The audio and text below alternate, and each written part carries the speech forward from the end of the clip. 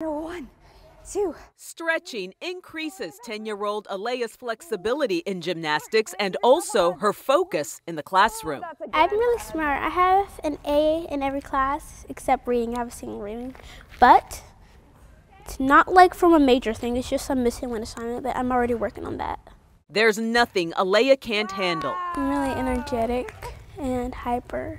Cartwheels, beams, the vault. You know what? You are so strong. Not a lot of people can do that. This young lady is a boss. I'm really good at climbing and balancing in heels. I'm actually thinking about learning how to climb a tree in heels. She's also got her hands on a new project. I want to be like a businesswoman and like have my own company. Sassy Girls is going to be like Claire's but cheaper. Alea wants to land her own business as soon as possible, and you better bet she will look the part. And I like to be an overdresser. Like and anywhere I go, you'll never see me as an underdresser. Alea is a self-proclaimed girly girl. Dresses, skirts, but sometimes I can have my other styles. Lip gloss, purses, nails. Alea says the right family for her will be tender-hearted, loving, and hopefully a little more lenient with bedtime.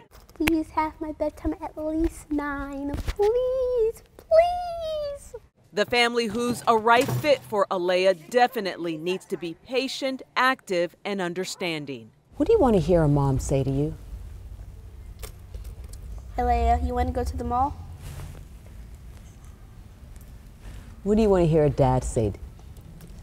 Alea, you want to go get your nails and toes done? You'll have your hands full. I think you are so confident, and I really but it's your heart that will be especially full. We want to give a huge shout out to Irving Gymnastics. We couldn't have done this without y'all, and I love how clean your facility is. If you'd like to adopt Alea, please take a picture of this graphic. We'll be right back.